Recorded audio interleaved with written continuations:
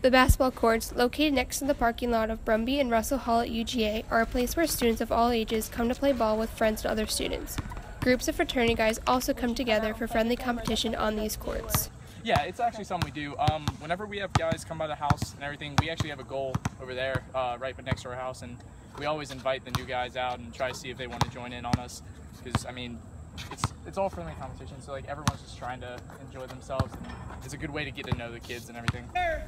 It's also a way to stay active both physically and socially. As classes begin, physical activity, such as pickup basketball, is a way students can unwind from school and enjoy the company of their friends.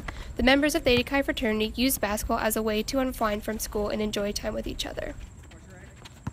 Involved? Oh yeah, absolutely. The biggest thing is, like, with a lot of kids, they've all got their classes and everything. They're pretty overwhelmed by classes, so getting out here and getting able to play is a nice stress reliever, and it also keeps us a little active while we're studying and everything. Oh, my bad.